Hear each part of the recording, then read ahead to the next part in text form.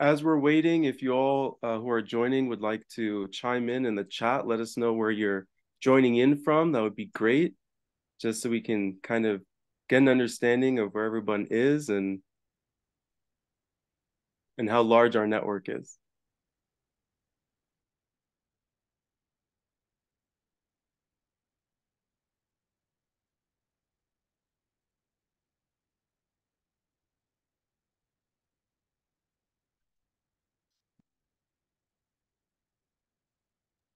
Oh, we're getting messages saying the chat is disabled, actually.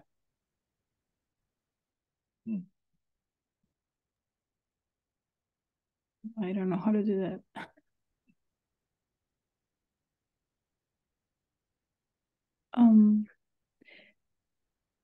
Allison, I'm making you co-host.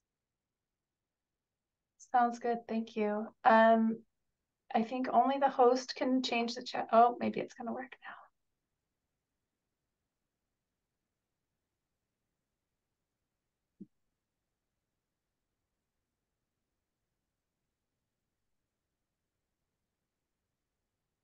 Okay, there you are. Everyone should be able to chat freely. Welcome again.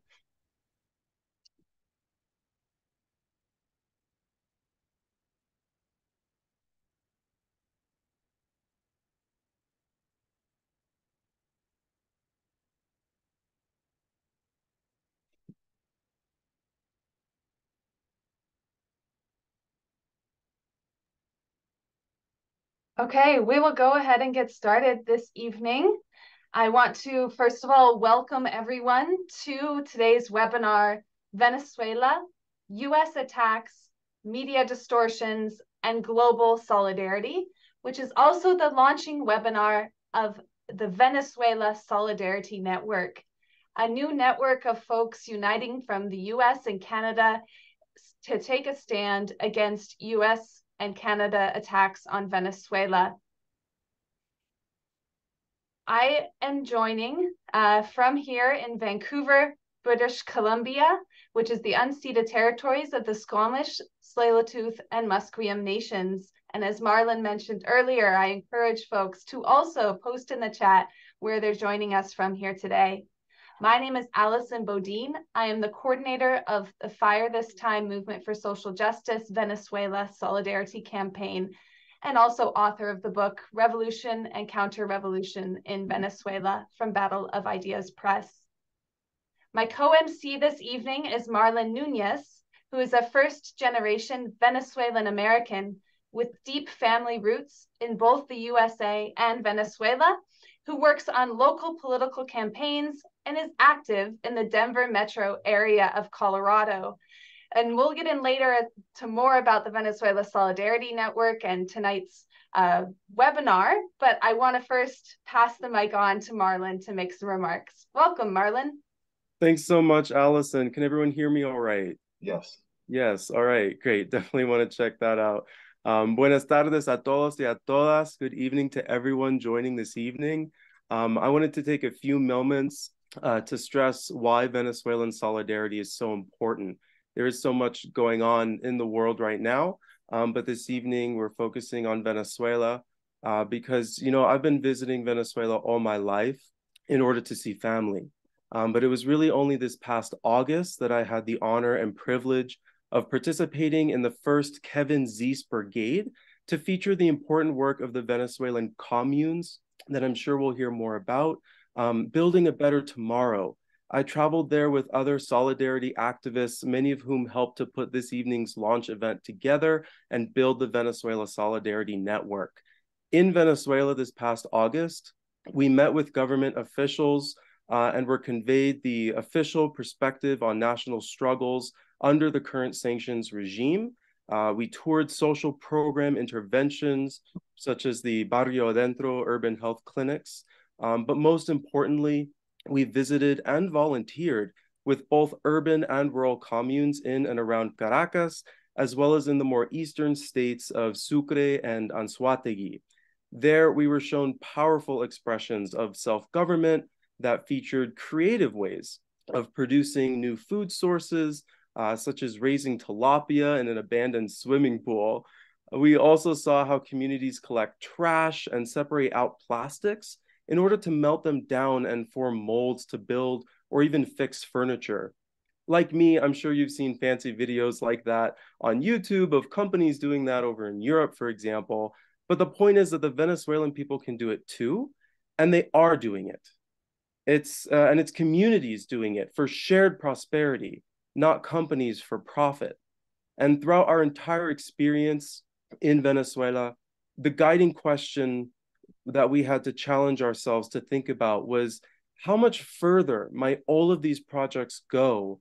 Would the country not be under a maximum pressure campaign by the USA and allies? This is why solidarity is so important. It rejects imposing one-size-fits-all economics and instead enables a people to access all the resources they need to reach their full potential themselves.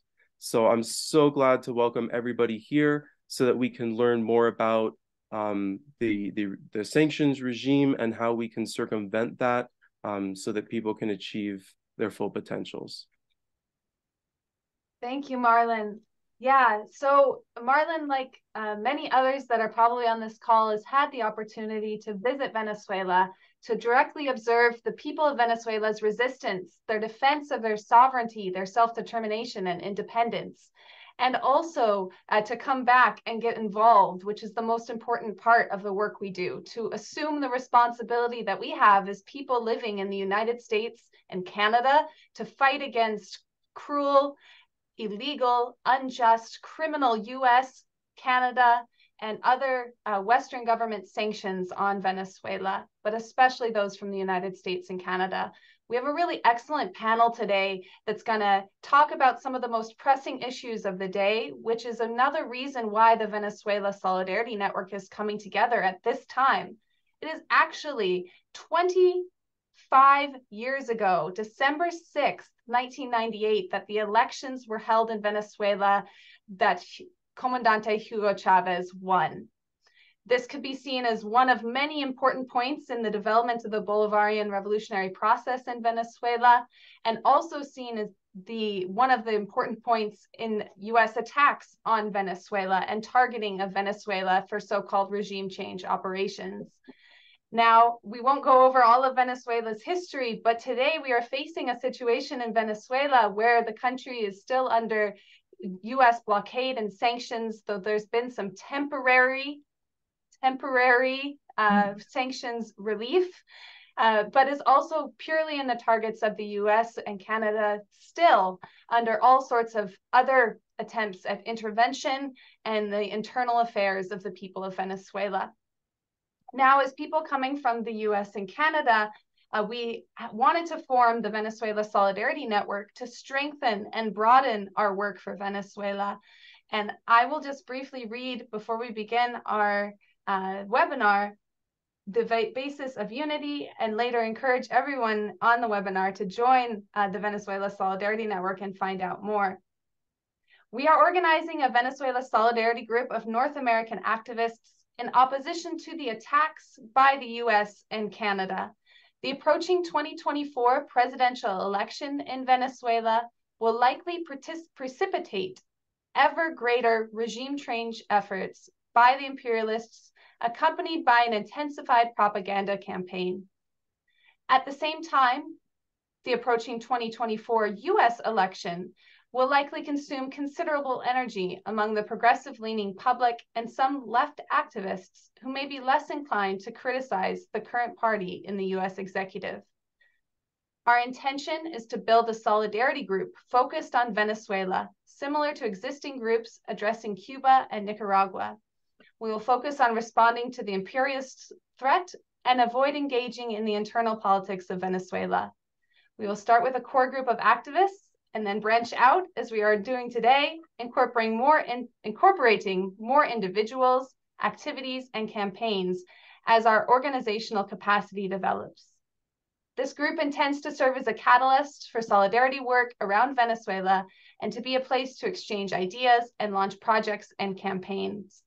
Our focus will be to lift the deadly U.S. sanctions and fight against all forms of imperialist attacks against Venezuela, including supporting the Free Alex Saab campaign. Alex Saab is a Venezuelan diplomat held in U.S. jail. Our meetings will regularly take time to report on and discuss the current situation in Venezuela. So that is our basis of unity. An introduction to who the Venezuela Solidarity Network is and the reason why this work is so urgent and necessary at this time. Again, thank you all for joining us tonight. Without further ado, I will start introducing our panel. I wanted to say that we will have 3 speakers tonight. We have Leonardo Flores, Maria Paez Victor, and Joe Emersberger to introduce some important discussion topics on Venezuela and share some important analysis. And then we'll have time for question and answer. Leonardo Flores is going to start. He is an analyst on U.S.-Venezuela relations. Leonardo was born in Venezuela and maintains close ties to social movements that have transformed the country over the past 20 years.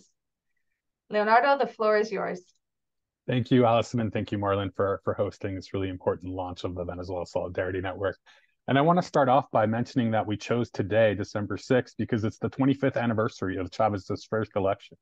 So it's an important day to remember because really that's what set off this period of incredible transformation that unfortunately, because of sanctions, because of U.S. hybrid war, because of attempts to overthrow the government, has seen, some substantial setbacks in the past roughly 10 years or so. But still, the Venezuelan people are enduring and attempting to thrive in these adverse conditions. And as Allison mentioned, we see the Venezuela Solidarity Network as a way of coordinating the efforts of organizations and people who work on Venezuela. And there's lots of us who do this, both in the United States and Canada. So today I thought I would give a few updates on some of the current events and then lay out what I see are some of the priorities for Venezuela Solidarity work over the next year. And I first wanted to talk about the Barbados Agreement. So this was a deal that was signed by the Venezuelan government and opposition on October 16th, and it included a roadmap for electoral conditions and an agreement to defend vital Venezuelan interests, including Citgo and the Essequibo region, which is something that Maria is going to speak about later. And in exchange, the U.S. temporarily suspended sanctions related to oil, gas, gold, and Venezuela's central bank. And additionally, the U.S. and Venezuela came to an agreement that would allow the U.S. to deport Venezuelan nationals back to Venezuela. But if you were reading the media in the days right before and after this deal was signed, you would see quote after quote from spokespeople from the White House and from the State Department insisting that the deal was going to include a lifting of the disqualifications for the 2024 presidential elections, including for Maria Corina Machado, who has basically been anointed by the U.S. as the Venezuelan opposition leader, which much to the chagrin of other opposition leaders in Venezuela who might actually have more support than her, that likely do. So, but what's actually clear is that there was no such provision in the deal, right? The deal actually was very clear that they were gonna allow the political participation of individuals and parties, but strictly in compliance with the Venezuelan constitution and law. And it's by law, it's not some sort of whim on the part of the Maduro government that some of these people are disqualified from running. So then the U.S. began to speak about a November 30 deadline for a process for lifting the disqualifications, or the sanctions would be reimposed, what they're calling a snapback of sanctions. November 30th came, and then it was announced that there was another agreement reached in Barbados to allow disqualified candidates to appeal directly to the Venezuela Supreme Court. And this was seen as basically as the way for the U.S. to get Machado back on the ballot. But again, the way the November 30th agreement was written, it suggested that she'd remain ineligible. And I think Maria's going to talk a little bit about that, so I'll leave that for her to discuss. But in terms of what this means for activists in North America, I really think we need to keep pushing for the lifting of sanctions for them to become permanent. Because really what we saw from this agreement on the U.S. side was that the general licenses were issued for 6 months. And these are licenses that basically allow business in the sectors that I mentioned. But because they are temporary, they're going to have a very limited economic impact. Companies are either not going to want to invest as sanctions can be snapped back, or they're going to press for better terms from the Venezuelan government because they're taking a risk because of sanctions might be snapped back. Furthermore, I think that a lot of us are concerned that if Maduro wins the elections, which at this point is a good bet, it's, we're still a long way away, but who knows? We're concerned that the U.S. is automatically going to reimpose the sanctions. And my book, that really just amounts to electoral interference. And it wouldn't be the first time we've seen that, right? I think Nicaragua went through something very similar in the 90s, where it basically told the Nicaraguan people that if you vote Sandismo out, we're going to lift the sanctions. And I think that's going to be a similar sort of message that the Biden administration is going to push in advance of the 2024 elections in Venezuela. So why did the Barbados deal happen now? I think from the Venezuelan side, the agreement is basically almost identical to one offered in 2018 that the Trump administration ended up sabotaging at the last minute. And the agreement is also nearly identical to something that was signed in 2021, in August 2021, by smaller opposition parties in advance of the regional elections held that year. So why did the more traditional opposition parties sign this year, the bigger ones, the so-called G4? Well, basically because their coup attempts have been completely defeated, right? The Juan Guaido era is totally over. The sanctions, while they're still in place and they're still harming Venezuela, Venezuela actually already hit rock bottom, and the economy has been growing slowly, but it has been growing. And that's a sign of worry for the people who imposed the sanctions, because they thought they were really going to destroy Venezuela's economy to such a point that the people would have no option but to rise up and overthrow their government. And clearly that didn't happen. So their strategy failed, and they were forced to go back to the negotiating table. And from the US perspective, I think, the easy answer is oil prices, right? So oil prices and access to oil that's a persistent concern for the United States. And I think the White House maybe expected that, the oil markets would be settled a bit in advance of, the US election and Biden's own election campaign, if you had shown some sort of progress with Venezuela relating to sanctions. But I think an actual bigger factor is migration, right? Because lately, and when I say lately, in the past 2.5 years, there's been a lot of pressure on Biden over the border by Republicans. And we've seen really awful stunts by Republican governors of busing or flying Venezuelan migrants to other states, often without their knowledge, and sometimes in the middle of winter. I think someone basically compared it to human trafficking, and I think there are, a serious accusation can be made of human trafficking in some of these cases, where migrants were just put on buses to go north to everywhere from DC to New York to New Hampshire to Martha's Vineyard, and they had no idea what was going on. And then on the other side of the equation, you had a letter sent by members of Congress, mostly, if not all, I think might have been Democrats, in May of this year, drawing a connection between sanctions and migration. So Biden was feeling the pressure from kind of both sides, both from within his party and from the Republicans.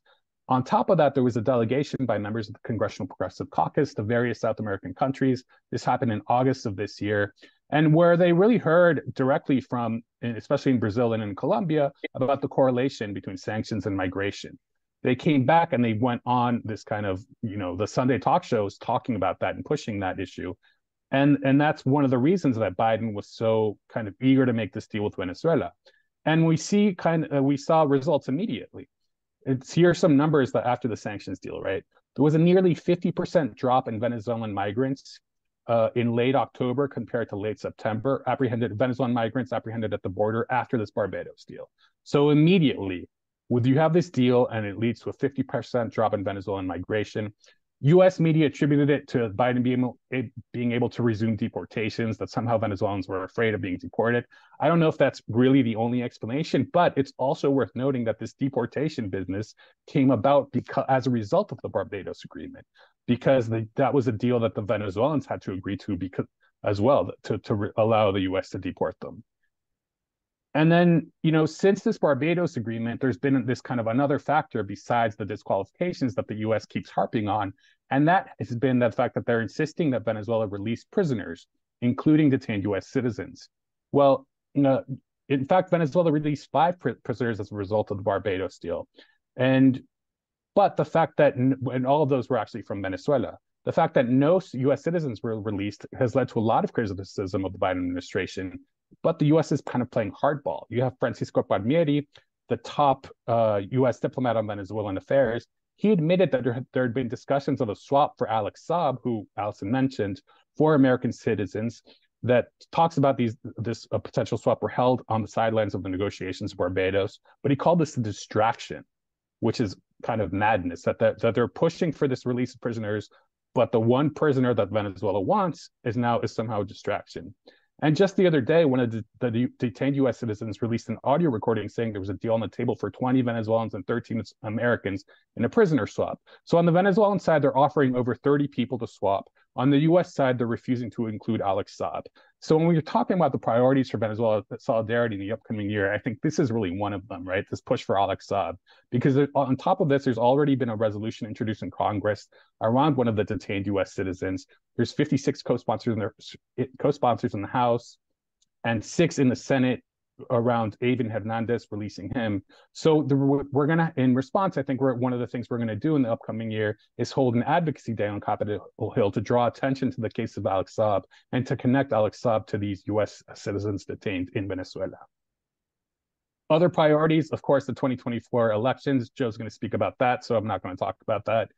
But the frozen funds. In October 2022, the Venezuelan government and opposition reached a different deal on unfreezing $3.2 billion in funds to be administered by the UN and spent on health, education, on the electric grid. Not 1 cent has been released yet, even though this happened well over a year ago, and all signs point to the Biden administration dragging its feet, despite having given positive indications about the deal. And a few other priorities, I think we really need to start focusing on the Venezuelan diaspora, getting them involved in anti-sanctions work, and brainstorming ways of attracting Venezuelan migrants who might not necessarily be Chavista, but they might be anti-sanctions. And one of those ways is to start pushing for consular services. You know, in the U.S., Venezuelan migrants there are over 1 million of us now, and we have no consular representation. That makes it incredibly difficult to get routine paperwork done, and people actually have to travel to Mexico or Canada to just get passports. And of course, another issue that we should press for is to allow U.S. airlines to fly back to Venezuela, because while they're allowed to engage in flights for deportations, they're not allowed to do commercial flights. And that really puts a big financial burden on Venezuelans who want to go back to visit their countries. They now have to pay basically extra to travel to third countries. But of course, the focus really should be on saying no to snapping back the sanctions and pushing for a permanent end to sanctions. And I'm going to wrap it up there. Thank you. Okay, thank you so much, Leonardo. It's been so great to organize with you these past number of years, even in DC. I want to introduce our next champion, Maria Paez Victor. Maria is one of the founders of the Luis Riel Bolivarian Circle, founded in 2003 in Toronto, Canada. She's a sociologist born in Venezuela with graduate degrees from Venezuela, but also the United Kingdom and Canada. She is additionally the producer of the only radio program in Canada exclusively on Venezuela, Venezuela Viva. So welcome, Maria. The floor is yours. Thank you very much. I want to thank the organizers, Allison, Leonardo, Marlon, Joe, Michelle. Your solidarity means so much. So thank you very much for the group and for this webinar. I'm most honored to have been asked to be here. So I've been asked to talk about the Essequibo. Well, what's at stake here is not just a territorial dispute between two nations. And while these disputes over land are rarely simple affairs anywhere in the world, the Essequibo dispute is characterized by a third factor: the actions of one of the wealthiest, most powerful, most irresponsible oil corporations in the world, ExxonMobil. It's not so much two nations pitted against each other, but the sovereignty of the Venezuelan nation state pitted against a giant multinational corporation. It's democracy versus plutocracy, the common good versus a stratospheric private profit. It is sovereignty against colonialism. Let's look at the border. There are 3 significant facts about the border dispute over the Guayana Essequibo, and I'd like to share this screen with you. This one, right? Yeah. Oh dear. There, can you see that? Can Yes. you all see that looks great. Good. Yep.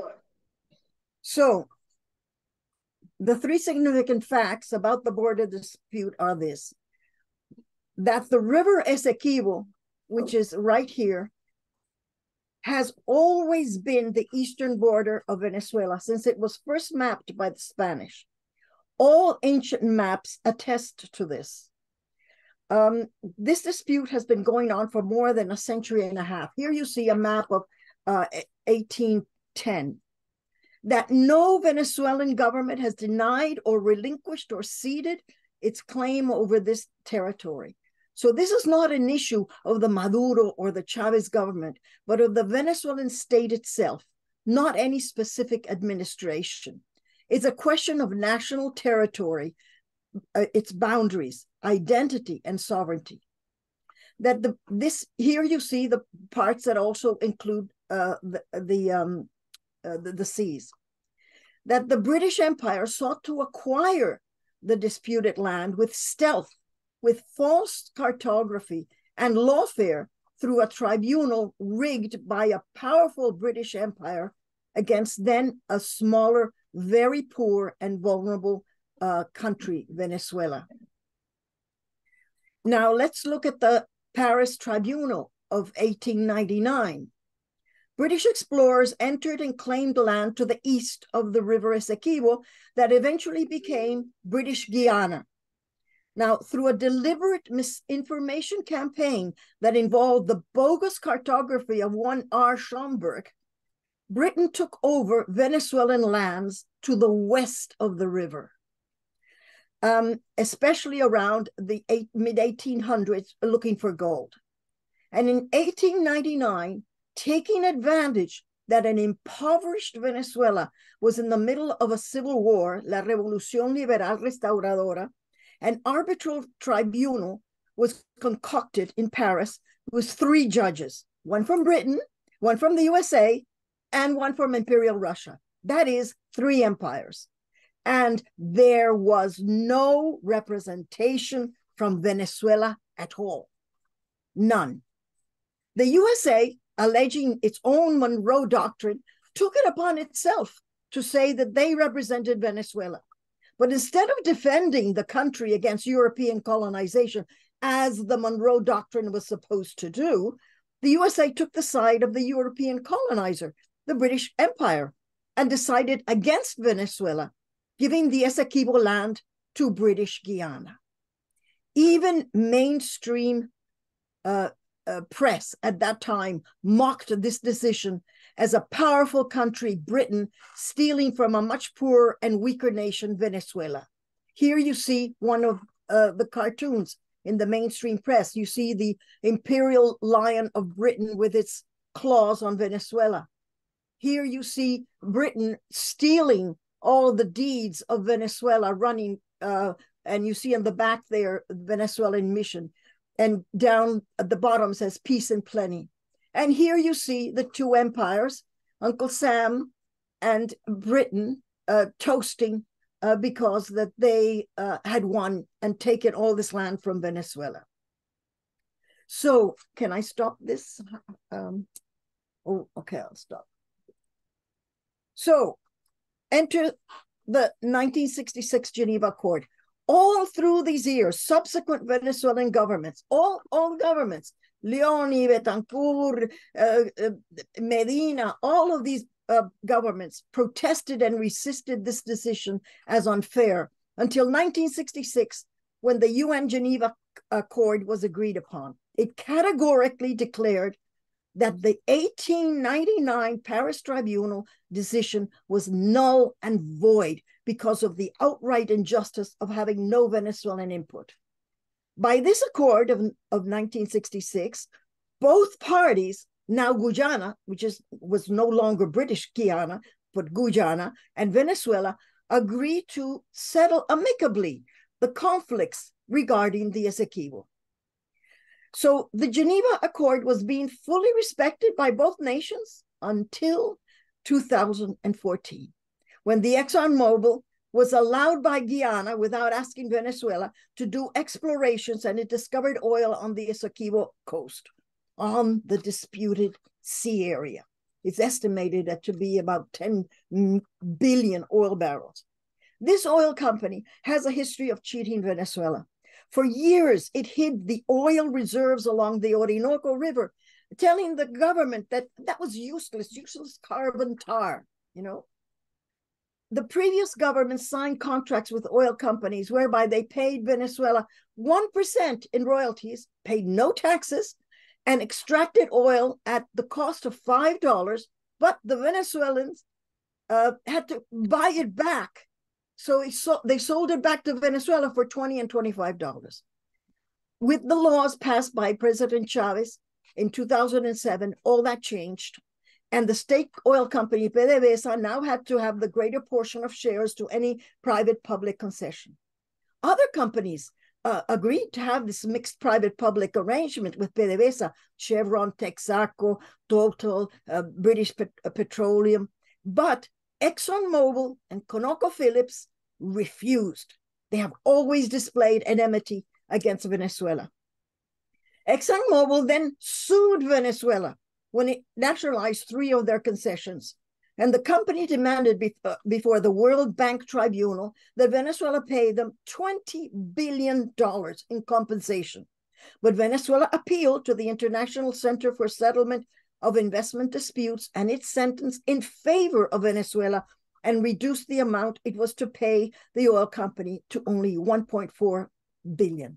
This incensed, absolutely incensed, the president of ExxonMobil, who was none other than Rex Tillerson, who later went to be US President Trump's Secretary of State, which explains much of the increased aggression of the Trump government against Venezuela. Now, all the ongoing amicable negotiations that had been going on between Venezuela and Guyana ended as the wealth of ExxonMobil obtained the upper hand of the government of Guyana. About 26 million has been handed to Guyana in exchange for refusing to negotiate further with Venezuela, denouncing the Geneva Accord of 1966, and demanding that the decision of the 1899 Paris Tribunal be enforced. Through what? Through yet another biased team of judges at the International Court of Justice that actually has no jurisdiction except its own self-enlarged mandate. This is the monster that has bought Guyana and that is attacking the sovereignty of Venezuela. ExxonMobil has bought the compliance of Guyana and is venting all its spite against Venezuela to the point that it's threatening Venezuela with the U.S. Southern Command, whose fleet of warships are off the coast of Essequibo. The president of Guyana was indiscreet enough to openly threaten Venezuela with the American fleet, and which did not go down well with Biden. But he is building a military base for the Southern Command on the disputed land. Now, take a look at Guyana. Guyana has the lowest human development index in South America, with an extreme poverty of 35% of its population. And more than half of its population lives abroad, and it's the more educated half. And this poor country is going to receive only 25% of ExxonMobil's profits. Its indigenous people in the Essequibo have been sadly neglected, and most of them consider themselves Venezuelan, or at least of dual nationality. And it's a far cry from the rights and the services that the Venezuelan indigenous people enjoy. Ironically, Venezuela has spread has spread the malicious lie that Venezuela wants to invade the Essequibo, making Guyana out to be some sort of victim of Venezuela, when it's Guyana that has carried out several war exercises with the Southern Command, with Venezuela as its target, and has openly threatened the country with the U.S. fleet. Now, there's nothing that the U.S. would welcome more than a cause, real or not, to invade Venezuela and get its hands on its riches. It can no longer count on stooge right-wing governments in Colombia or Brazil, so now it's manipulating Guyana to be its surrogate warmonger. Now enter the referendum. Now, according to the Constitution of Venezuela, as a participatory socialist democracy, President Maduro decided to consult his people on the Essequibo issue with a referendum. Immediately, ExxonMobil and Guyana went to the International Court of Justice that has no jurisdiction in the matter to ask it to do something impossible, to stop Venezuela from carrying out a referendum on its own people. With ExxonMobil, of course, paying the tab of $18 million for Guyana's legal fees to that court. Venezuela's constitution emphatically declares that the nation's sovereignty resides in the people and that the republic is democratic and participatory. Furthermore, that referenda are indicated as one of the ways in which the people can exercise their sovereignty, and that matters of special national transcendence can be submitted to a consultative referendum. These are Articles 10, 70, and 71 of the Constitution. Therefore, a referendum was carried out on December 3rd, a few days ago, asking Venezuelans if they reject the 1899 tribunal arbitration, if they agree that the 1966 Geneva Accord is the only binding mechanism to resolve disputes, reject the jurisdiction of the International Court of Justice, and if they agree with establishing a new Venezuelan state called Guayana Esequiba in the disputed land, granting Venezuelan citizenship to its inhabitants and implementing accelerated social programs. Well, Guyana lost this gambit because the ICJ ruled that Venezuela has every right to call a referendum for its own people. It just shows how threatened ExxonMobil and Guyana were with this display of democratic power. It also lost because the Venezuelan population that cast more than 10 million votes voted overwhelmingly yes to all 5 questions. It was a remarkable display of national unity that brought together for the first time in 25 years, government, opposition, private sector, unions, educators, artists, students. It seemed a tsunami of yes votes. And instead of threatening any border war, all Venezuelan spokespersons and leaders have said that the dispute should be resolved in an amicable manner following the precepts of the 1966 Geneva Accord. Venezuela understands that a border wall would be an excuse for US invasion. So what is at stake? Democracy versus a corporation, common good versus unfettered private greed, sovereignty versus judicial colonization. This is not merely a territorial dispute between 2 countries, but more than that, what is at stake is the validity of international law, the integrity of the UN Geneva Accord of 1966, and the honesty of the International Court of Justice. In the end, it is the struggle between democracy and international law against the rapacious greed of a powerful oil corporation in the service of the empire of the United States. However, Venezuela has previous experience in defeating an empire. I want to put up here in this if you can see what ExxonMobil has done. And also I have here some data on Guyana, some data about Venezuela. I just want to underline the fact that the only time Venezuelan troops have left the country was to liberate Colombia, Ecuador, Bolivia, and Peru from the Spanish Empire. In the 3 minutes that I have left, I want to talk about the Machado woman. As to Maria Corina Machado, she will have a place in history, along with Juan Guaido, keeping company with the infamous Malinche, who betrayed her Aztec people by siding with Cortés, and all the traitors in between. Unlike Guaido, who was practically unknown, Machado is a well-known political gadfly. For years, she has spouted her alliance with Washington to the point that she has publicly supported U.S. sanctions. She's asked for more sanctions and, astonishingly, publicly asked for the USA to invade her own country. She is in the political arena due to the millions that the Northern superpower has given her. You can see videos where she's supporting Venezuela's claim to the Essequibo. Then she abruptly changed sides. rejecting the referendum and supporting Guyana. This happened because Almagro, that unfortunate puppet with a disordered mind that runs the OAS, threatened Machado with denying his support in finance unless she rejected the referendum and sided with Guyana. So the Machado did what her owners bid her. She is relegated to the dregs of Venezuelan history because never has Venezuela ever shown such an overwhelming votes for an issue as this referendum backing Venezuela's defense of its boundary, and she opposed it. And it was not 10 million Chavistas who voted, because the Chavista forces have never reached 10 million. It truly was a display of national unity. It's quite significant that the other opposition parties have been virulent in criticizing her. Now, the funny thing is that Machado threatened the government, saying that if they did not reinstate her and others who are barred by law from running again because of their misdeeds, by November 30th, that the USA would reinstate the sanctions that have been suspended. And pigs would fly if the US would value Machado before their oil deals, which is all about these sanctions that were lifted.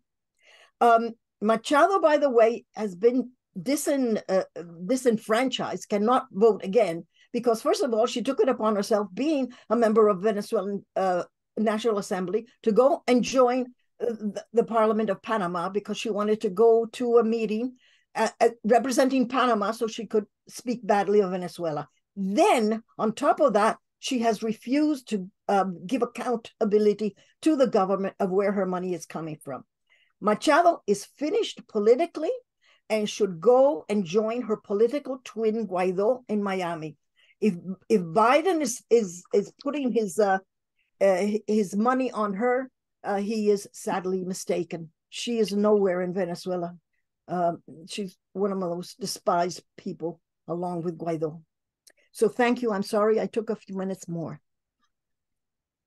No worries at all, Maria. Thank you for sharing with us some important information that definitely has not made it through US and Canada major media, especially about Essequibo, and important also to know more about what the landscape is looking like for the upcoming presidential election and the lies that the US government and their allies are telling about Venezuela's democratic process.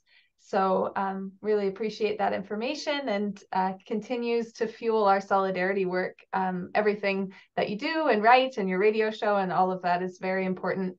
I wanted to also just take a moment to say some folks are already posting in the Q&A, which is excellent. If people could put their questions in the Q&A, we will have time. It's a box that's in the middle of your screen.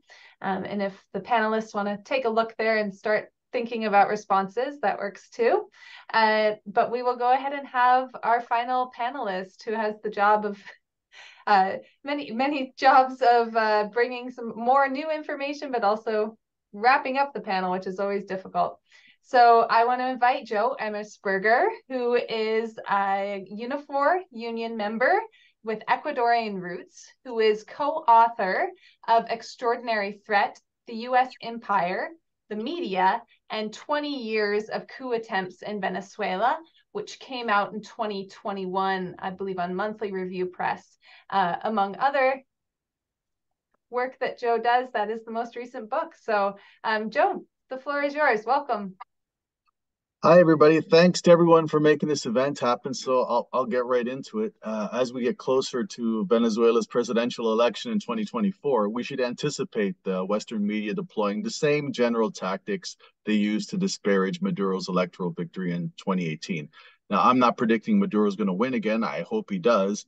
But if he does win, especially, we can anticipate the same general propaganda tactics will be used, with some variations for the change situation that exists in Venezuela and around the world since 2018.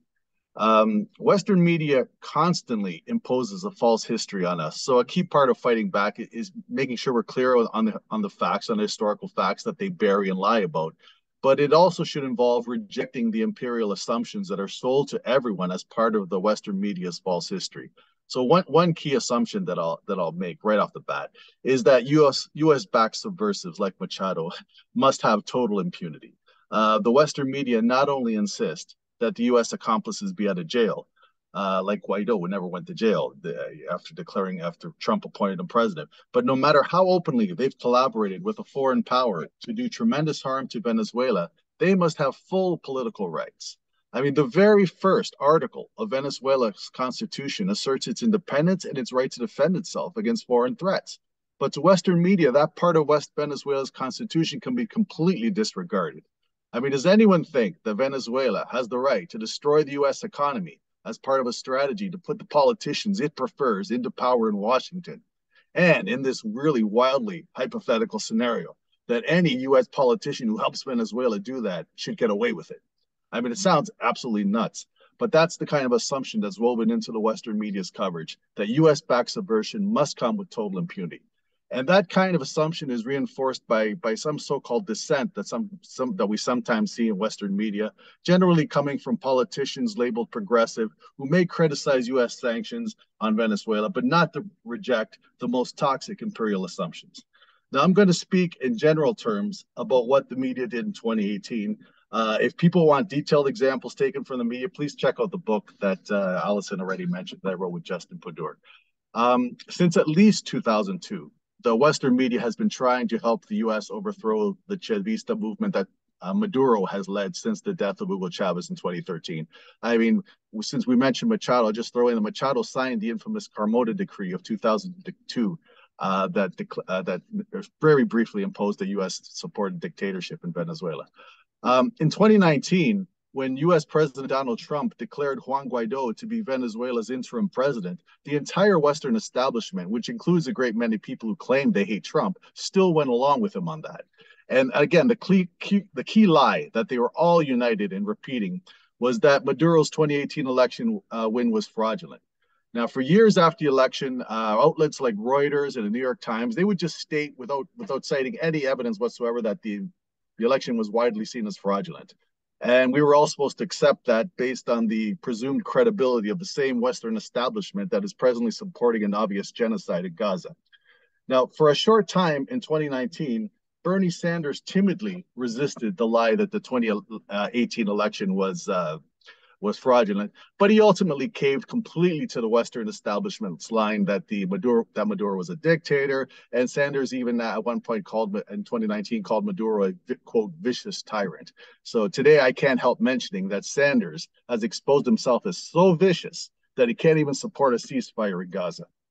Now, that said, while the media ultimately took to declaring Maduro's 2018 election victory fraudulent without citing evidence or arguments or anything, that wasn't always the case. I mean, in the months leading up to the election and shortly afterwards, there were some general justifications that came out of their coverage. One was that there was no credible challenger against Maduro. Okay, so the Western media at that time played up the disqualifications of Enrique Capriles and Leopoldo Lopez as candidates.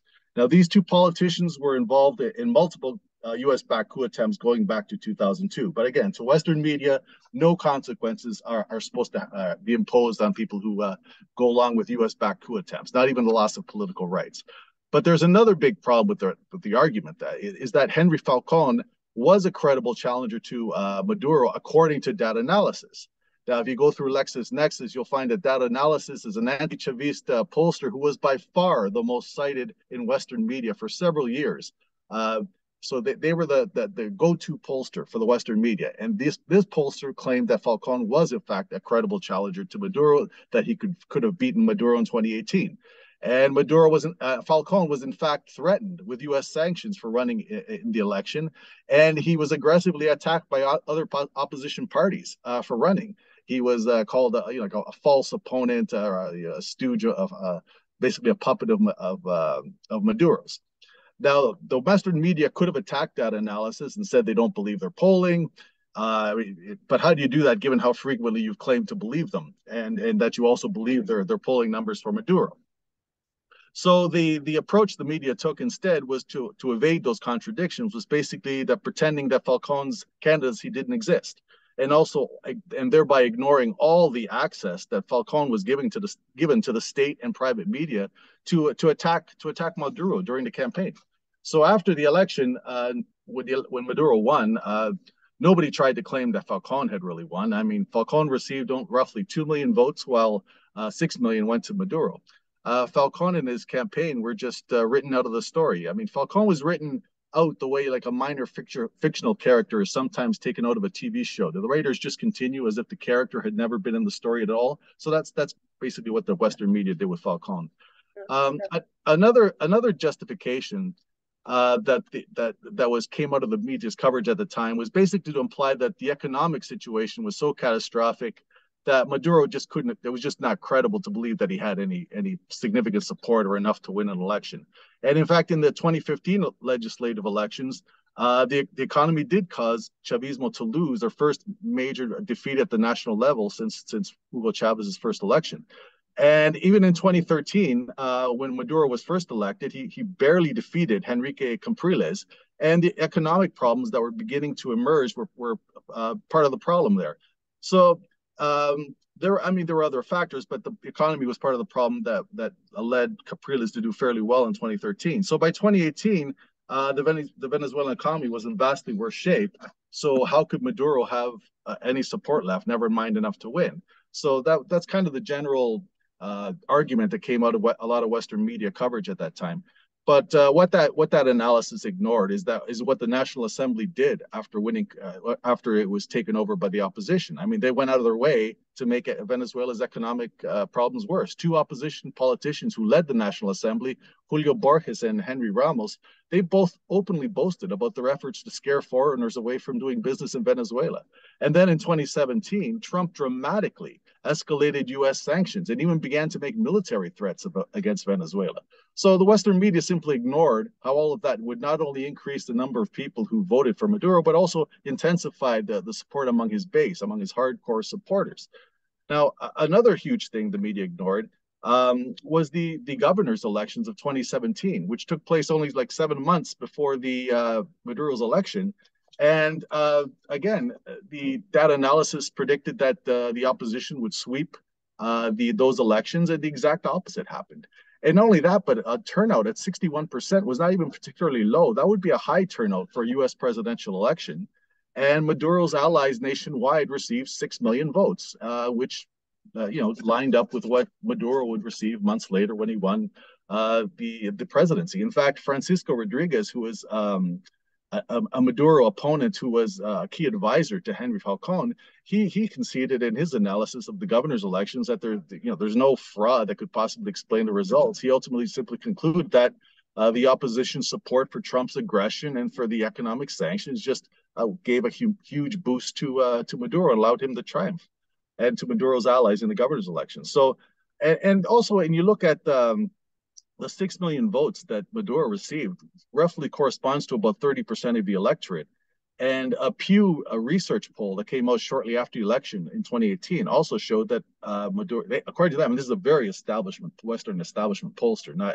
You would never expect them to be pro-Chavista.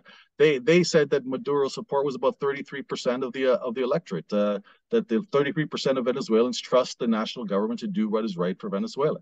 So there was no excuse really at all for the Western media to keep repeating this line incessantly for years that the 2018 election was rigged and fraudulent. And it's just incredible to reflect on that now when you think of all the devastation that they inflicted on Venezuela based on that claim. And they'll do it again in 2024. There's no reason to think that they're not going to be. And so it's very important that we push back on every argument, on every bogus assumption that they make. It's also worth noting that in the United States, Canada, and UK, especially, where the kind of voting systems they have also allow, like, generally, very typically, the winning candidate or party receives like 30% of the electorate, their votes, just like Maduro did in 2018, and sometimes less than that. For example, in 2012. Barack Obama received only 28% of the electorate, and in 2016, Trump received the votes of 26% of the electorate and didn't even win the popular vote. So there was actually no basis at all to ever consider that Maduro's electoral win in 2018 was illegitimate. But they'll recycle the same kind of lies and absurd assumptions to impugn any victory if Maduro wins in 2024. So I'll just leave it there and just stress that Western propaganda doesn't rely on facts and logic. It just relies on repetition and intimidation. And it's up to us to push back against all of it and to not concede anything that we have no business conceding. Thank you, Joe. Thank you, Leonardo. Thank you, Maria. Thank you, Joe. We learned so much about different aspects of what's going on to Venezuela and our agency in fixing that and enabling the country to have sovereignty and do what it needs to do. I did want to just remind folks, it has been posted in the chat, but we do have a form to join the Venezuela Solidarity Network.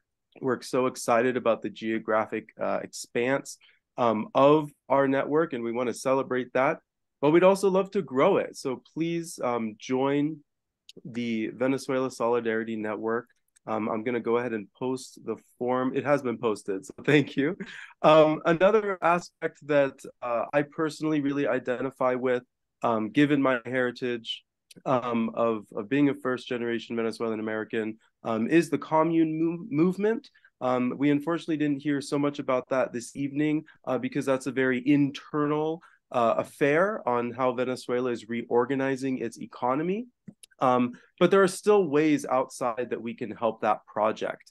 And so I do want to go ahead and post a fundraiser for the communes and the Communard movement, which is helping to nationally organize all of the different communes in the country. And so this form is a good way to learn about the communes and the Communard Union. And if you are able, especially given the holidays, to reach into your pocketbook and send some resources their way so we can circumvent the sanctions. We have really great activists working behind the scenes to reallocate resources and help them out. So please check out that link at givebutter.com that I posted. But for now, we'd like to go ahead and segue into the question and answer session. We see that we have some questions posted in the Q&A box. If you posted a question in the chat, unfortunately, it may have been lost. So please go ahead and find that and post it in the Q&A so we can be sure to incorporate that. But for now, I would love if Allison could go ahead and pick our first question and have the panelists respond so we can dive even deeper to the comments that our champions explained.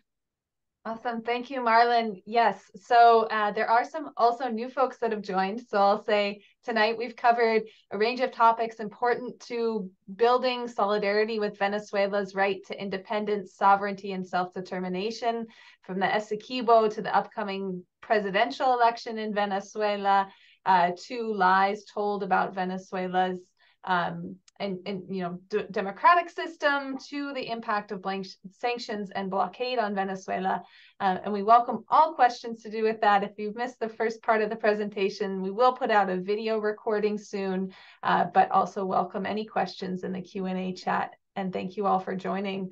I wanted to start with a question that I think is fitting for the formation of the Venezuela Solidarity Network and our work to broaden and deepen Venezuela solidarity. I'm wondering if panelists might comment on how we can work to bring people into the Venezuela Solidarity movement that have been have been critical, as the question says, of Maduro. They claim that they are against Western imperialism or intervention in Venezuela, but that they don't support the current government, where they were supporters of Chavez in the past. So there's some folks like that in our circles. And how would you respond to someone and encourage them to get involved in solidarity at this time? Who wants to start out? Well, I'll take that one first. Thanks. I think I'm not going to speak about the actual individuals that were mentioned in this question because I think it's better to talk about more in general, because there are folks that we all know that were very kind of fond of Chavez and then have been soured on Maduro. And I think part of it really is there has been such a media blitz against Maduro over the past 10 years. let me just give you a bit of something personal. So I started working at the Venezuelan embassy in Washington, D.C. in 2008 as a media analyst. And really that just opened my eyes because it was every day the attacks on Chavez, despite the fact that Chavez was widely respected and very popular internationally. And then when Chavez passes away and Maduro won the election, being someone who considered himself media savvy at that point, I was just shocked at how much the attacks against Maduro intensified. And if you have people that are talking to you about how awful Maduro is, really, I think the important thing is to really almost change the conversation, because this isn't about Maduro. This is about the fact that the United States has been waging hybrid war in Venezuela for the past 10 years, has been waging economic war on Venezuela, has imposed sanctions that have killed at least 100,000 people, that have driven millions of people around the country. And if you have folks that are focused on Maduro, we'll tell them, it's not Maduro that you need to support, it's the Venezuelan people. And right now, the biggest threat to the Venezuelan people, the biggest violation of human rights against the Venezuelan people is coming from the United States and from the United States allies. And it's coming in the form of sanctions and attempted coups and subterfuge and, all the things that we've been talking about for not just this panel, but in many panels prior. So for those folks that, don't like Maduro, tell them to forget about Maduro. Tell them to really worry about the Venezuelan people, and that the only way to help the Venezuelan people is to ensure that the United States stops interfering in Venezuela. Anyone else like to comment? Yeah, I would tell those people that I do like Maduro, and I would just push back on these. I know where Leo's coming from, and that could be a good straight vary. I mean, with some people, maybe that's the best approach, but I think it's important to push back on assumptions, and just point out that our responsibility, and to kind of echo what Leo says, is that our responsibility is to hold our own governments accountable. So if our governments are hurting people, then regardless, I mean, we should be outraged that, for instance, Biden stole half of Afghanistan's central bank reserves. None of us likes the Taliban. I don't know of anybody on the left who supports the Taliban or thinks they're good, but we should be outraged by that. So because it's about us holding our own governments accountable. That's what we should focus on. I agree with both of you, Leonardo. You're quite right, and so is Joe. I don't have much patience with people who say to me, "No me gusta Maduro. I don't like Maduro," because it's irrelevant whether you like him or not. What is important is what is important for Venezuela, and that is, I think, what Leonardo is saying, and that's what we must push back on, as Joe is saying. We have to think, we have to make these people understand that Maduro has faced what Chavez never had to face. Maduro has had a way larger burden than what Chavez did, although, there was a coup against Chavez too, but there have been so many coups against Maduro. And Chavez was governing when we had a lot of money, but Maduro has to face something that no other president in Venezuelan history had to face. And I always defend Maduro because of that. And when people say I don't like him, I always say, tough luck. Your likes or dislikes is unimportant to me, because what is more important is what is the best for Venezuela, and who has kept this ship afloat. It has been Maduro, and I must say, his excellent team. One of the things I value most about Maduro is that he has brought in really wonderful people around him, and he is generous with them, generous in allowing them to act and in recognizing what they do. So yes, I defend Maduro, and I try to defend him when people say that they don't like him. I say, tell me why. And then I go from there. But the most important thing, what's important for Venezuela? That's incredible, everybody. Yeah, no matter which way you want to come at this, we know that we're on the right side of history and that we're doing good work. Our next question is regarding the Essequibo territorial dispute. Please, everyone share in, but of course, we'd love to start hearing from Maria. The first question is regarding the International Court of Justice, if we can expand about their role, why they do or do not have jurisdiction. In addition to their recent ruling that Venezuela has the right to conduct a referendum on the Essequibo, has it made any other rulings about the border dispute? And then a second aspect of that from another attendee is something that I need someone to explain this to me. When I was reading about Guyana's accusations of Venezuela intervening and invading even, apparently it goes beyond this. An attendee asks, can any of the panelists, perhaps Dr. Paez Victor, respond to the allegations that Venezuela wants to take over Aruba and the Dutch Antilles? I, the attendee, have relatives from Aruba who claim this. And is this just Dutch and larger Western corporate or state media lies, or what is this referring to? Oh, you really made me laugh with that last one. That's a really wonderful one. Oh yes, it's going to take over Aruba, Bonaire, Curacao. We're going to take over all of the Caribbean. No, Venezuela, in fact, has good relationships with the Dutch islands, and I have to tell you, those Dutch islands depend so much on Venezuela because their agriculture is nil practically. All they are is like gigantic casinos with the tourists, and they need a lot of stuff from Venezuela. So, in fact, when they're right now, all their planes are arriving to Venezuela, and they were more happy, I think, than Venezuela for that.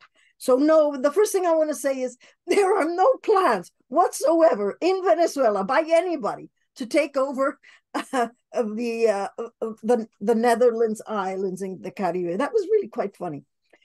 But about the international, you know these international courts, they pick these judges. They say, okay, we're going to pick these judges, we're going to put this there, and then we're going to make a decision. They are, how can I say, arbitrary most of the time.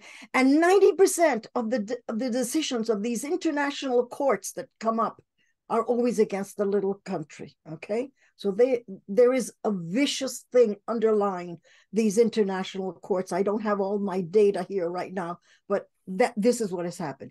So why is are we against this? First of all, there are 193 countries in the world that do not recognize the jurisdiction of the International Court of Justice. I wonder why. Maybe they've looked at the statistics too.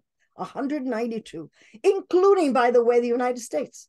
When this court told the United States that they had to give reparations to Nicaragua because of the horror of the Contras, and filed against the United States, guess what the United States has done? We're just not going to listen to them. And they didn't listen to them and said, we don't recognize you. So now all of a sudden Venezuela has to listen to this. Guess what? The last judge that they put in there was a supporter of Juan Guaido. That's how they choose and pick these judges. Then the second reason is a substantial one. And that is, according to their own, let's say, mandate, both countries who bring a demand have to come to that court and agree. So a country can't, by themselves, go up to this court. So Guyana and Venezuela both have to agree to that jurisdiction for them to make a decision. What happened here? Guyana went by itself. So when Delcy Rodriguez went before that court, it went to defend itself against what Guyana was saying. And the first words out of her mouth was, my presence here does not mean that Venezuela accepts your jurisdiction, because we don't. So that is one of the reasons why the International Court of Justice, Venezuela doesn't want it, because there's already a mechanism. In 1966, the UN Geneva Accord agreed that there had been fraud in 1899, and that from now on it was Venezuela and Guyana together, using what's called the good offices of the UN, where they choose someone who would help them negotiate. They would agree amicably whatever dispute, and that was working until they discovered oil by ExxonMobil. So Venezuela says the only mechanism that we're going to have is that one. Just yesterday, the president of Guyana had the temerity to say, oh, we want Cuba to come and mediate between Venezuela and Guyana. And you know what Venezuela said? Well, no, we won't have it, because we don't need anyone to mediate, not even our great friend Cuba, because the only mechanism that is legal and judicial is the Geneva Accord. So no, we won't have these hand-picked judges that always usually file against the little guys. Thank you. Would anyone else like to echo those comments or add something that may have been missed? If not, we will move on to the next question. Just briefly, because Maria really was excellent on that, on the whole Essequibo issue. I don't know if Maria mentioned it, but actually today there were direct talks between Venezuela's foreign minister and Guyana's foreign minister. And it's the first time in years that they've talked. And that's basically a direct result of the referendum. Yep. Excellent. That's what Venezuela has wanted. You and me sit down here and we'll fix it. We don't need anybody in the middle. Thank you. Yes, good point. So we do have another question, topic we've briefly talked about today, which is also part of the Venezuela Solidarity Network's work, and that is regarding Alex Saab, Venezuelan diplomat held in a U.S. jail.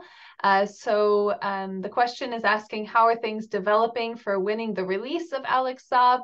And so just an update would be great about his case. And I was wondering if Leonardo could start us off with this one. Sure. So last I heard, the case is still ongoing. It's still just facing lots of delays. I think one of the things that the United States is really trying to do is push this case, extend it as long as it can, because it really wants to try to break Alex Saab and extract information from Alex Saab to harm Venezuela's ability to overcome the sanctions. But one of the positive developments is that there's been increasing pressure in the United States from families of U.S. citizens detained in Venezuela. And a few weeks ago, the State Department identified 3 U.S. citizens as being, quote unquote, wrongfully detained, according to them. We're talking about men from California, Texas, and Florida. And yet the Biden administration, despite the Barbados dialogue, did nothing to secure their release when they could have been easily swapped for Alex Saab. And so I think one of the things that we're going to do going forward, as I mentioned in my talk, is try to really link the cases of these quote-unquote wrongfully detained people to Alex Saab, in order to really highlight what's happening to Alex Saab in Congress and Capitol Hill, because I can guarantee you, I would be shocked if any member of Congress knew who Alex Saab was. And so that's one of the things we're going to be pushing on.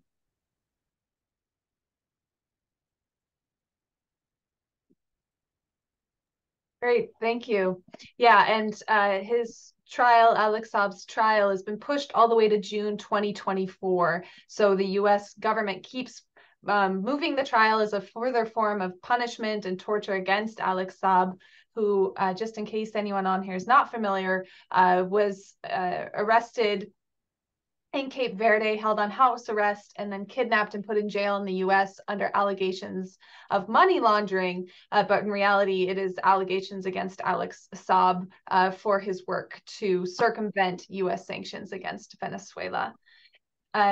So we do have one more question tonight, and that has to do with kind of how we can approach this claim by some folks who will say that sanctions and blockade by the US, Canada, the European Union on Venezuela how can they have such a big impact? It's, can't Venezuela just trade with other countries easily? And isn't Venezuela already trading with China, Russia, etc.?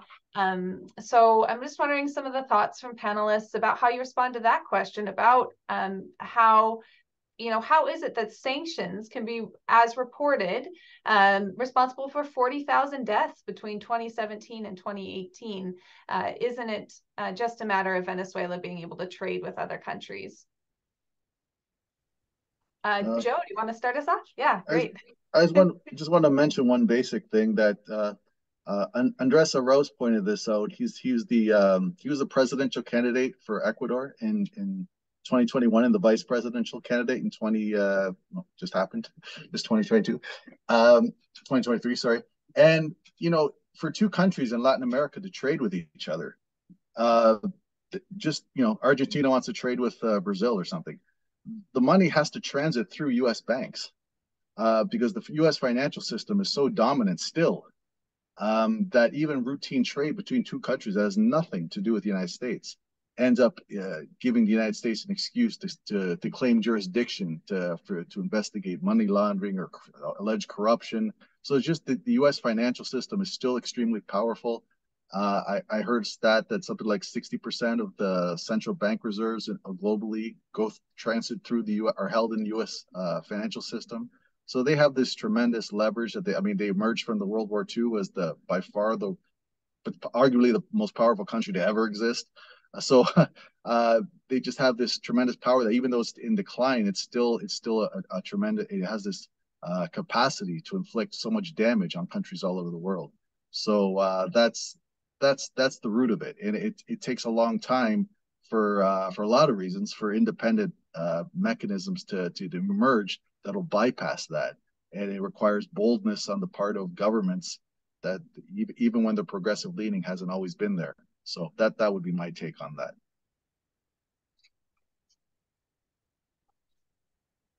Maria, you're on mute. I have an anecdote to tell you. Why actually it's not 40,000, it's 100,000 Venezuelans that have died. I had a dear first cousin. She was older than me. I loved her very dearly, and she died of cancer because they could not get the medicines that she needed for it. And she wasn't a poor person. She if it was there to be bought, she would have bought it. But there was no way that this medicine could come to Venezuela, not through her doctors, not through the public hospital that she was in, or even a private one. So a lot of those deaths have to do with not being able to buy medicines, because with medicines, they are patent. There's people own it, or companies own it. It isn't as if Venezuela could say, okay, we're going to open a little lab and we're going to make the latest medicine for, let's say, bone cancer or whatever. This is beyond that capacity. And so the fact that Venezuela could not buy not only patent medicines, but also many of the things that hospitals needed, ordinary sort of elements that the hospital needed, is because they couldn't buy it anywhere. Not even the government could buy it. And this was people who had need of insulin. One of the great things that Russia did was bring in great planes full of the medicine of insulin that so many people wanted. People who had so many chronic diseases that needed constant medicine that were not available. And let me tell you, during a pandemic, Canada and the United States blocked Pfizer and Moderna from selling the vaccine to Venezuela. This is unconscionable to me. I will never remember that. Fortunately, Russia, China, and Cuba were there to bring medicines to Venezuela. But I don't think Venezuela will ever remember that during a pandemic, we were not allowed to have have these vaccines. So these people who have died are because of the lack of medicines and other things that the doctors needed, apart from the food. But the food was very good because of what Marlon was talking about, the communes. The communes fed Venezuela. And one of the things I think we as Venezuelans must be very proud of was the fact that Venezuela has managed to feed its people. Yeah, I would just add that, Venezuela, especially over the past 25 years since the Bolivarian Revolution began, has spent roughly 80% of its budget on social investment. And because of the sanctions, Venezuela's income, its income predominantly from oil, fell 99%. So if you have 80% of your budget going to social investment, including health, a big chunk, and suddenly that budget falls by 99%, it's going to cause havoc throughout every social safety net you can think of. And that's directly going to cause not just deaths, but migration. So when they talk to you about, well, why are all these Venezuelans leaving? It's not because of economic mismanagement. It's because of sanctions destroying the social safety net, because of sanctions destroying the health sector. And that's why people are dying and leaving. And then on the other point of the question of, well, why can't just Venezuela trade with China and Russia, if that's what I understood correctly from the question? Joe was talking about it. And I think another element is that for years, the only way to transfer money between banks was through this system called SWIFT, this system, an interbanking system, and that's been controlled by the United States, and it's in dollars. And Venezuela was blocked from carrying out transactions through SWIFT for many years. Yeah. And it's only in the last couple of years that we're seeing alternatives arise, predominantly through Russia and China and BRICS. And actually, Venezuela signed this huge deal cooperation agreement with China last September, 31 bilateral agreements, and they're going to see investment in several cities and throughout several sectors. And I think that's going to have a big impact on Venezuela's economy in the medium and long term. And that is also another factor in why the United States suddenly agreed to this Barbados agreement, because they see that the sanctions are slowly being overcome because the world is changing, because BRICS, particularly China, is having more and more power, more and more influence. And if they continually try to push Venezuela to engage in regime change in Venezuela, what's going to happen, and what has been happening, is that Venezuela is going to have to find other partners, and it has, as we've been mentioned, Russia and China, among others. But another issue with the sanctions as well, which I forgot to mention, is that there's this thing called secondary sanctions. So some companies that do business in Venezuela that are not from the United States can face fines or sanctions themselves for doing business with Venezuela. And we saw this happening with Russian businesses in particular. And that's a big deal because every business also has to do business with the United States. Not every, but most, right? So if you're blocked out of the US market because you're doing business with Venezuela, the easiest thing to do is to just not do business with Venezuela. So that's called secondary sanction, right? And we saw an airline, totally blanking on that, I think it was Copa Airlines, that paid a big fine a few years ago because, as I mentioned before, commercial airlines are not allowed to fly to Venezuela from the United States. But what Copa was doing was saying, well, we'll stop by in Panama first, and then you can go directly to Venezuela, and we'll just sell you the same ticket to make it easier for people going to Venezuela to not have to, like, say, take out their luggage at the airport and then recheck in, which is kind of a nightmare if you've ever tried to do that. And the US didn't like that, and they slapped a big fine on Copa Airlines. And so, when we're talking about sanctions, it's not just like, oh, they signed some document saying you can't trade anymore in this sector. They actively pursue people and corporations that try to engage with business in Venezuela. It's not just some passive thing. It's very active and very targeted. And that's something that we have to continually raise awareness about. Thank you so much, everybody. We have exhausted our questions. Of course, we could go on and on, but we're going to stop it there. I've loved spending the evening with you all. We do have a little bit left. We want to have some closing remarks from our panelists. And and we're going to cap those at 3 minutes each. So we'll be watching time and direct messaging you, just to make sure that we all can get a good night's rest this evening. I would like to play with the order a little bit, just to make sure that everyone is able to be prioritized in an equitable manner. So I'd like to start off with Joe, and then put Leonardo in the middle, and then finish off with Maria, if that's all right with everybody.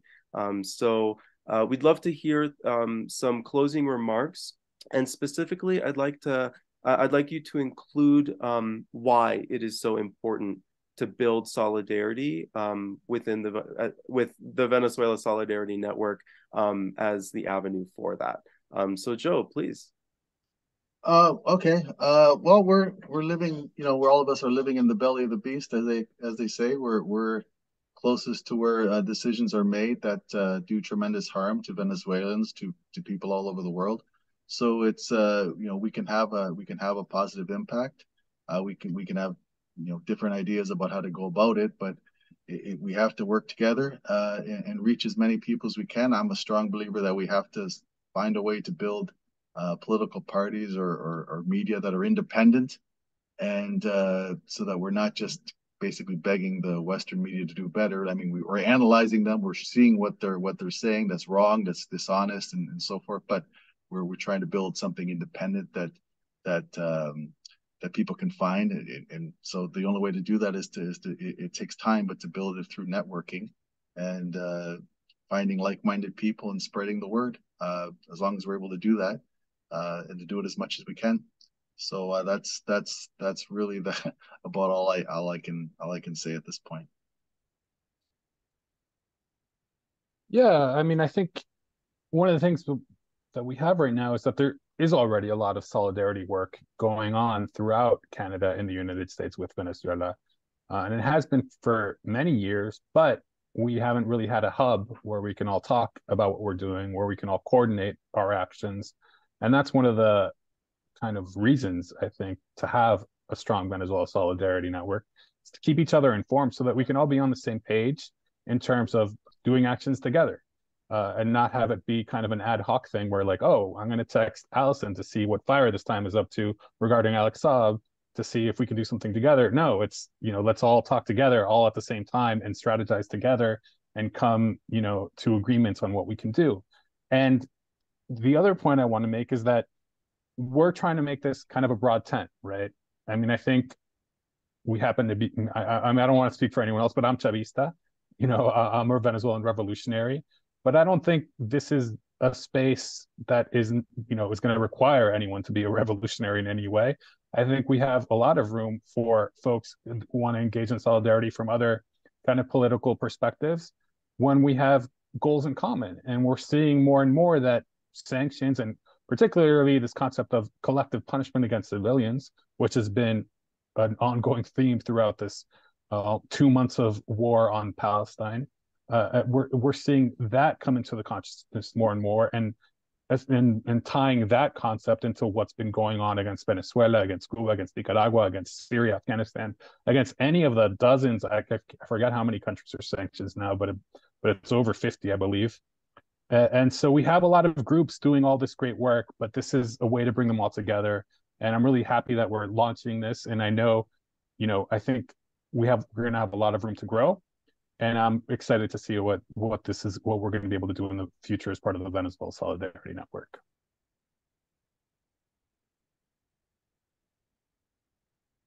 Oh, should I speak now? Yes, no worries. Thank you. I'm very hopeful for this group.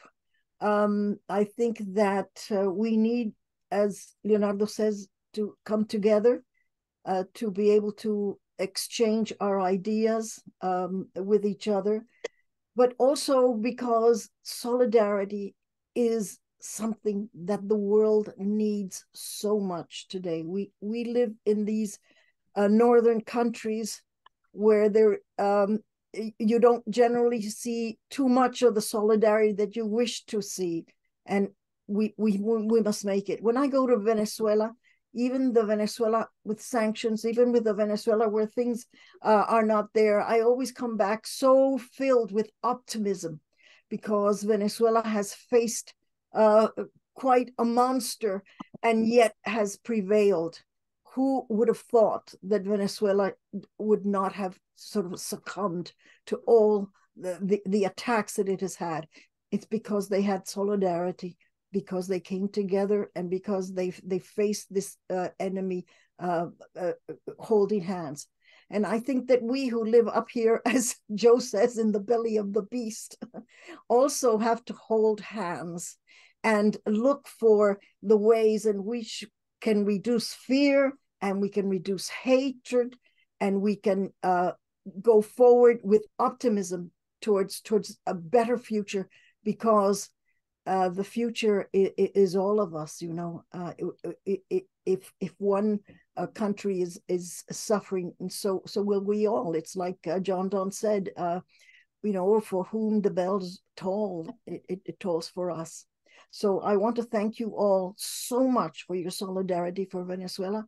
And of course, we should be solidarity to all the suffering people in the world. Thank you so much for organizing this. That's excellent. Thank you again to Maria Paez, Victor, Joe Emersberger, Leonora Flores, Marla Nunez, my co-host. We just have a few announcements to close us off tonight. And I will say this recording, as I said, will become available. I encourage people to share it. There's important information, and also where we've just ended, and with the beautiful words of Maria, call to action. Now is the time to get involved. I wanted to announce that the next monthly picket action for Free Alex Saab, US-Canada Hands Off Venezuela, is on Tuesday, December 19th at 4 p.m. Vancouver or Pacific time and 7 p.m. Eastern Toronto time. You can register online at tinyurl.com/handsoffvzla. I'll put the link in the chat. And that is organized by the Venezuela Peace Committee in Winnipeg and Fire This Time Movement for Social Justice Venezuela Solidarity Campaign, as well as Just Peace Advocates. And these actions have been going on monthly. This is the 34th monthly picket action, and many people on this call and on the panel have joined them to speak, and really appreciate all of that. Leonardo has also put in the chat a CODEPINK campaign to unfreeze. Yeah, there we go. The $3.2 billion in frozen Venezuelan funds to be administered by the UN for humanitarian purposes. And that is, there is a petition to join that campaign, and the link is in the chat, and I encourage folks to join that. And then also just to say that we need to join, we need all of you to join the Venezuela Solidarity Network, and not just people listening now, but I encourage you to copy this link. We'll start sharing it around. We're ready to invite more people in to join us and hopefully broaden and deepen our united work across the US and Canada. And so there is a form to join. And we will be having our next meeting on December 11th at 4 p.m. Pacific time, 7 p.m. Eastern time. So you'll see that announcement as well. Very much appreciate everyone's time and energy and thoughts tonight, all your questions. And again, to the panelists and my co-host, Marlon, thank you from myself. Marlon, floor is yours. Thank you, everybody. I just wanted to, one last minute plug, to learn more about the communes and support their work. I posted the link to the fundraiser once more in the chat. But other than that, I would like to wish everyone a buenas noches. It's pretty late for some of you, so thanks so much for being flexible with all the different time zones. I'm in Mountain Time, and we'll see you next time. Thank you. Hasta la victoria siempre. Venceremos. Venceremos.